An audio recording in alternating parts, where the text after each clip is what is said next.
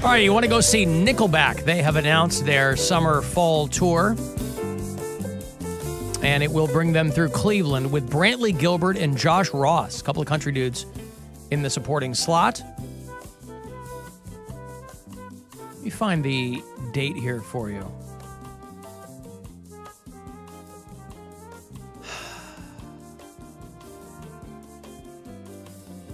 I mean, you want to go see Nickelback. Oh, hey, there we go. I was looking right past it. Wednesday, August 9th is when it's happening. At Blossom, tickets info, all that. LiveNation.com. Nickelback, Brantley Gilbert, Josh Ross. All on tour. Good luck. Caller 10. 216-578-1007 or 800-348-1007. He might have been just a voice man. He's the man of 1,000 voices. Greatest voice man that ever lived. None of which will make you laugh. But he never took a performance for granted. Alan Cox. On 100.7 WMMS.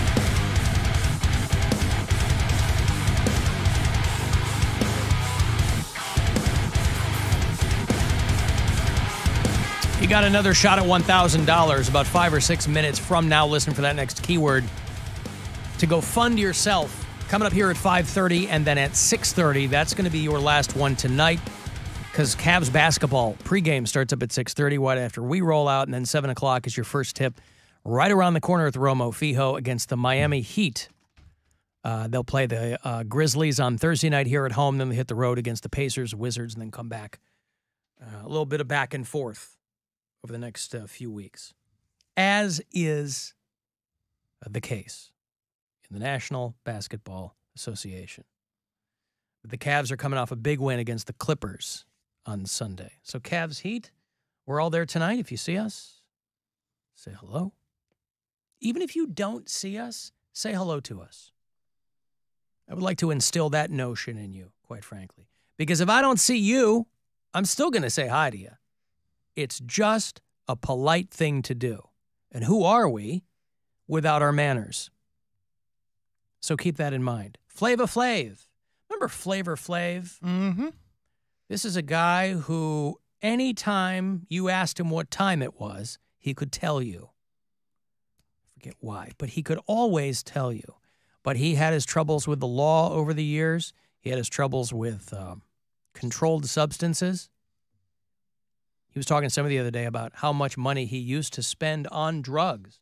Quite a bit. A lot of money on drugs. And there was a time that I was spending $2,400 to $2,600 a day for 6 years straight. You do the math. And that's how much I spent on drugs. Think about that. $2,500 a day. Do you take holidays off? Nah. If I'm going to do the math, You do not double. even holidays off? Because you're so lonely and scared and sad? Times 6 years? It's like $5.5 million. Yeah. I mean, that's crazy. That's a lot of money. I don't even think Flavor Flav ever made that much money.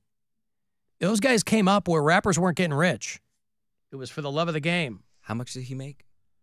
I mean, he blew $5.5 million on drugs over the course of 6 years. He said he was spending about $2,500 a day. That's if you don't take holidays off. Now, I heard that he made $5 million just from the Flavor of Love franchise. Yeah, but this is probably before that, right? I think it was probably before that, yes. But still, good for him. Dude, that show. I didn't think so Flavor big. Flav was pulling down any. What's that?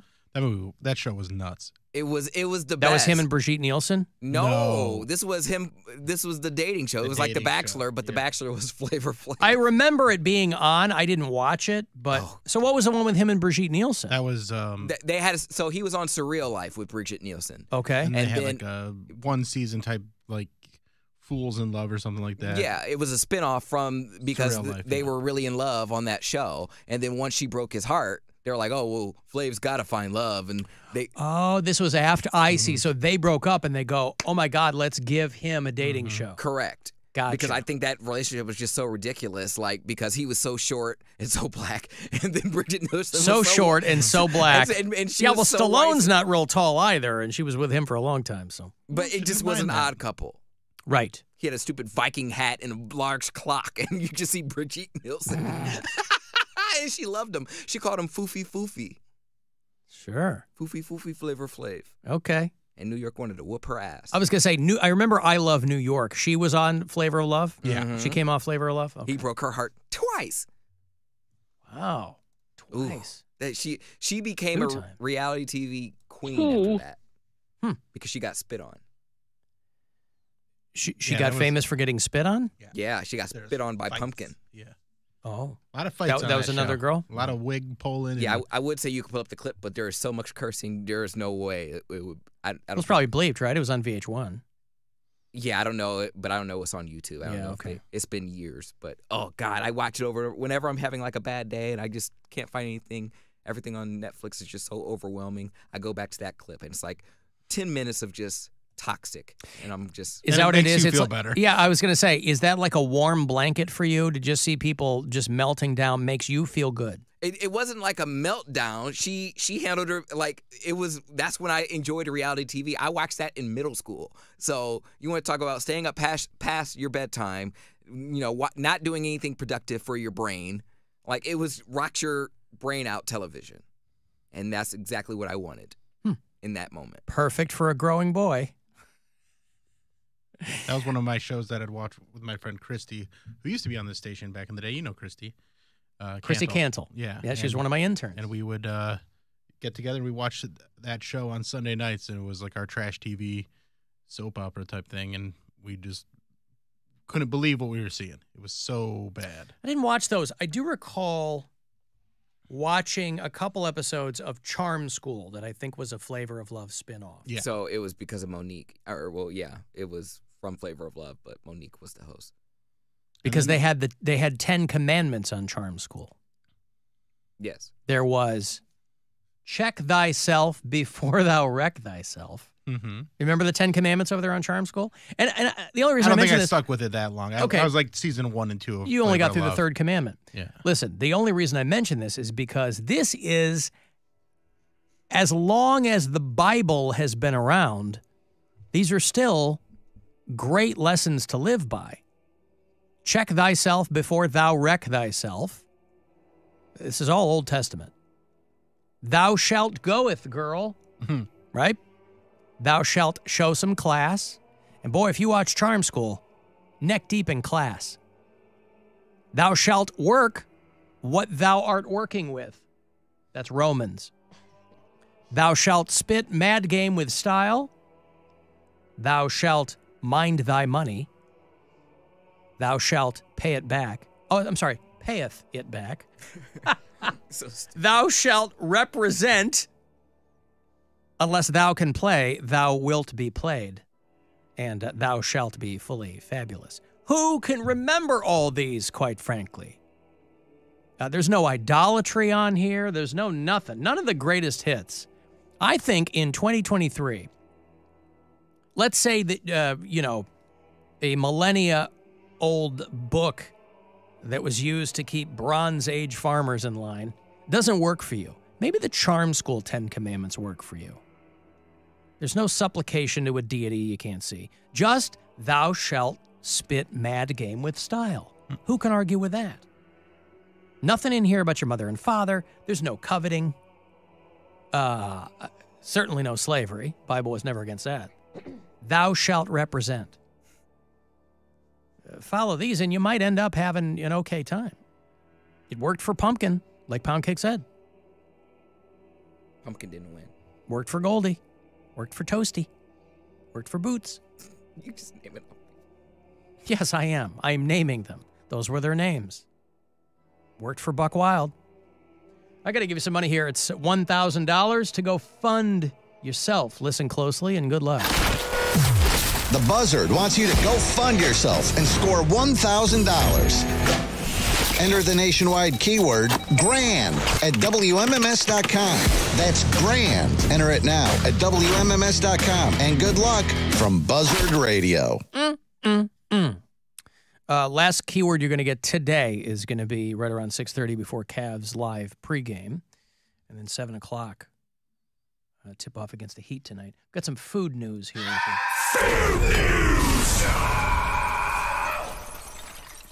I'll tell you what, with the Super Bowl right around the corner, people are worried that things are going to be really expensive.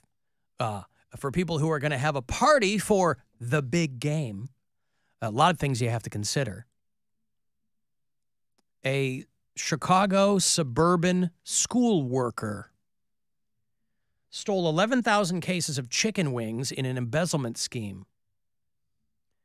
This is a woman who worked for some school district in the suburbs, and she would file false, unauthorized orders for food items, and she focused almost solely on chicken wings. She was the head of food services in a South Suburban school district, and this was part of a massive embezzlement scheme. She stole almost $2 million in funds and 11,000 cases of chicken wings. Now, you got to think, and this was at the height of the pandemic, you got to think she was flipping them wings. Of course. Wing prices have never been higher, and at that point, they were probably ridiculous. Yeah. So she was making money.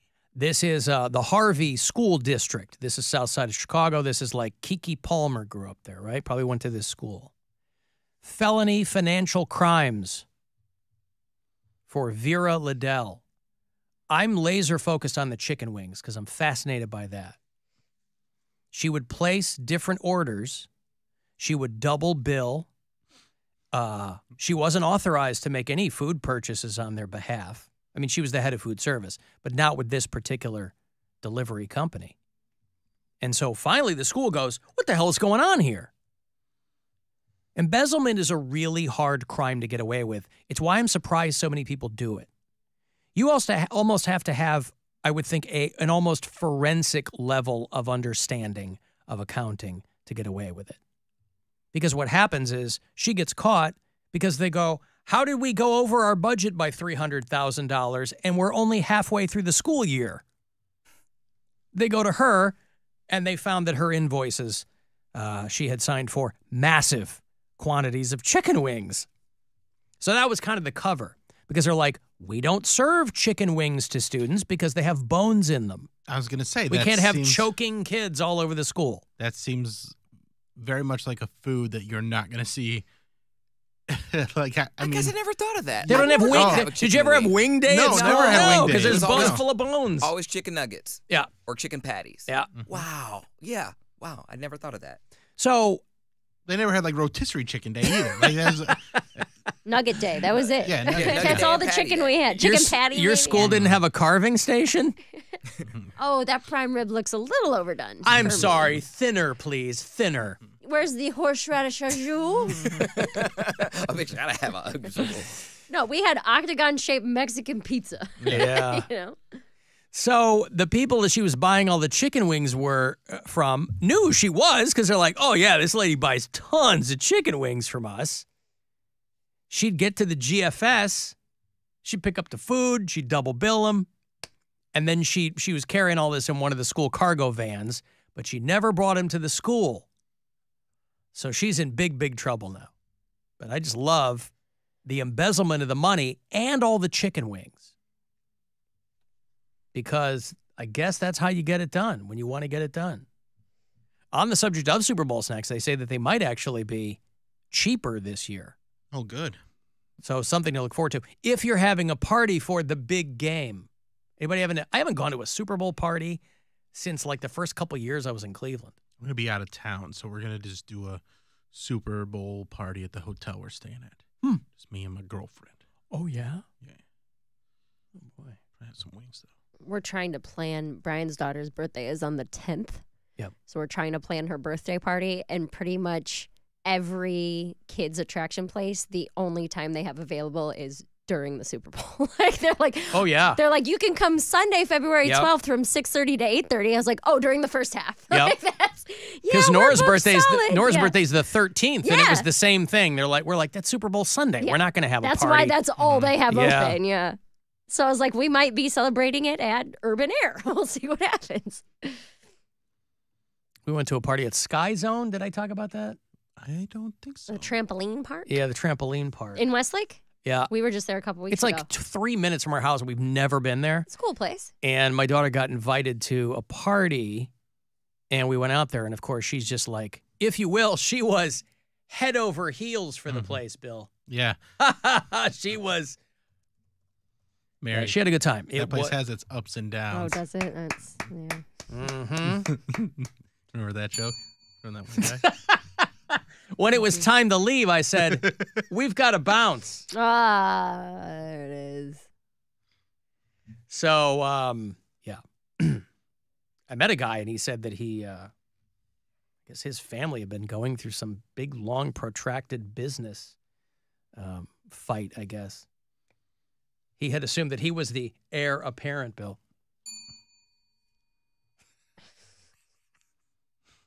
So anyway, Sky Zone out there in Westlake, Ohio, everybody. Not an ad. Hashtag not an ad. Wish I could think more trampoline puns, but nothing springs to mind.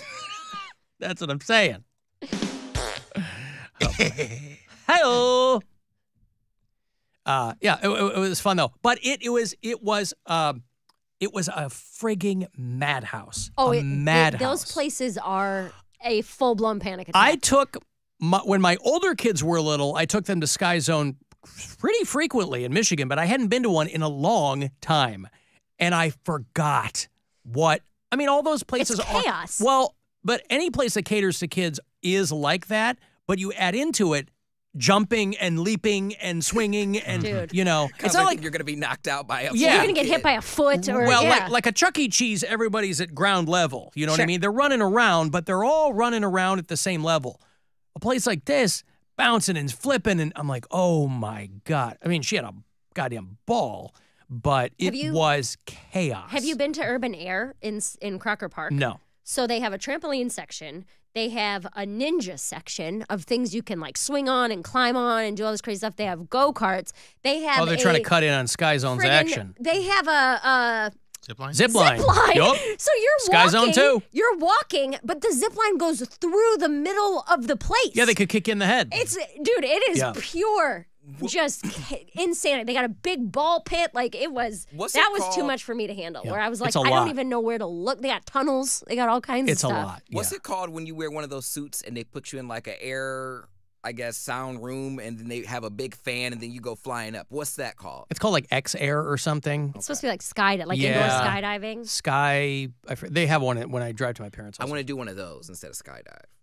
You want to go in the tube? You don't want to? Tube and then the big fan lifts you up and you fly. That's cool. You don't want to jump out of a plane? Kind of. If I can, I will avoid it if I can. All right. Well, something to look into.